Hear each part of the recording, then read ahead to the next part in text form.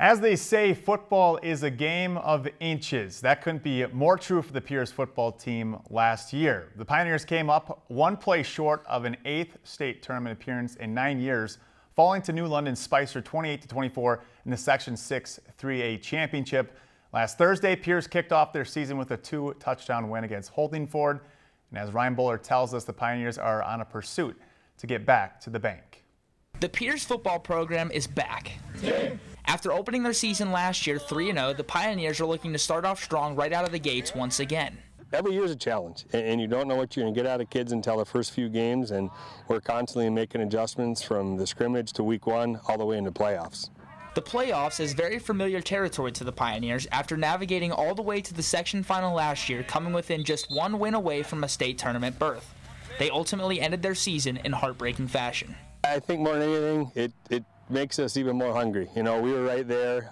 We had a 17-point lead going into the 4th quarter, and unfortunately lost with 12 seconds left, and it was tough. The kids battled through a lot of adversity last year with injuries, a mixture of older kids, younger kids, and to get to that point and not be able to kick down the door, it definitely left a little hunger in the kids and in the coaching staff, and I think that can be motivation going into this year.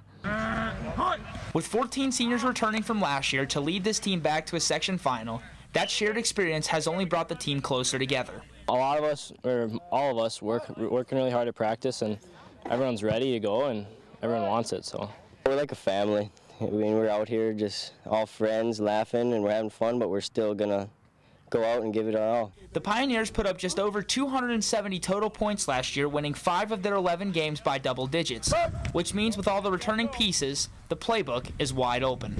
Knowing, having some varsity time under your belt helps a lot, so you know what to do and who to block and stuff, like little things like that, steps, all that stuff.